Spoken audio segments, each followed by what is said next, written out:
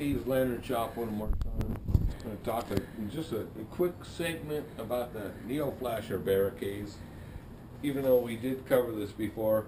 But this is, an old Neo Flasher barricade with the swing panel on it that I got from Brother Tom here.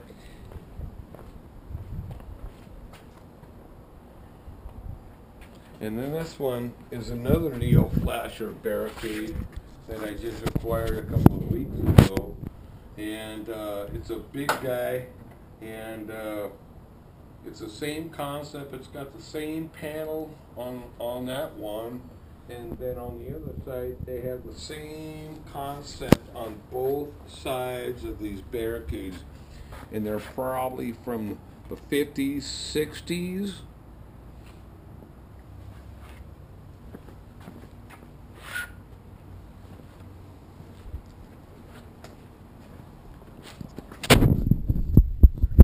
Right? Okay, then I've got two Dietz barricade lights that I've acquired quite some time ago. This one I just got recently. It's a, well, you got the Dietz 665 with a metal guard on it. So in case if you want to knock the barricade over, it was a lens guard that would protect and serve the lens in case it fell over. And this is the part model number 301-A for this light here, and it's on a wooden barricade. And then I've got this one about a year ago.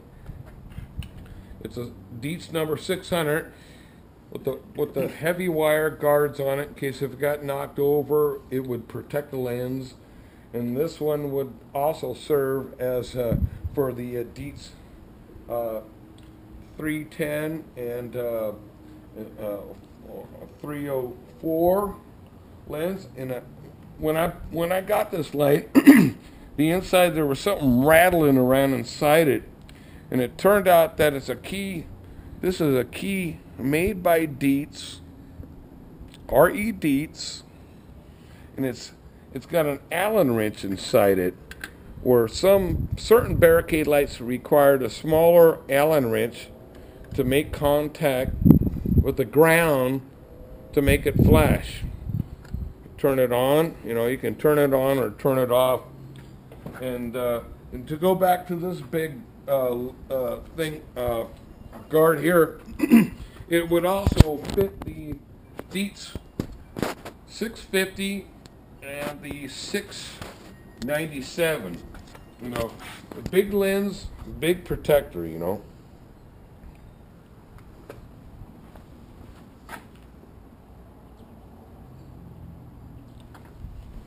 Then this old traffic cone I got, truly amazing, very flexible, made back in the 60s, 50s, and 60s. Actually, it was made by Robin Tire and Rubber Incorporation down in Atlantic, and very flexible, good cone, And over here, this is my latest find that Brother Tom told me. It's a LA County Road Department.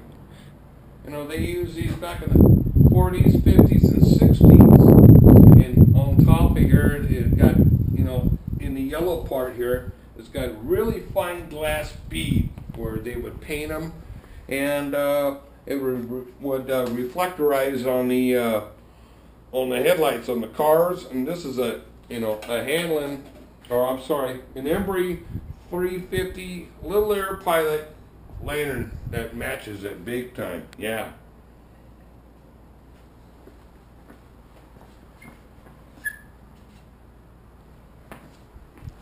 Okay, then over here, I got an old delineator right here.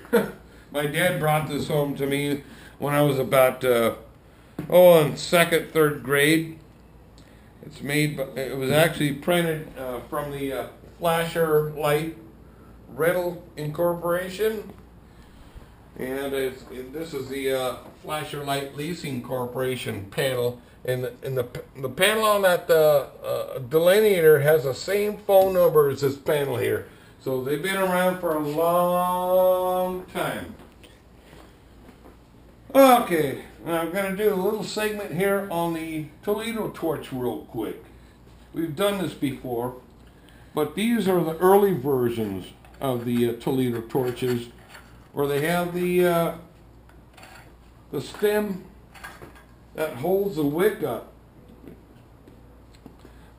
Some of the early Toledo torches, they had no flame guard protector on there. And then they had another model where the flame guard, you know, as you can notice that this one's got a stem up here and this one doesn't.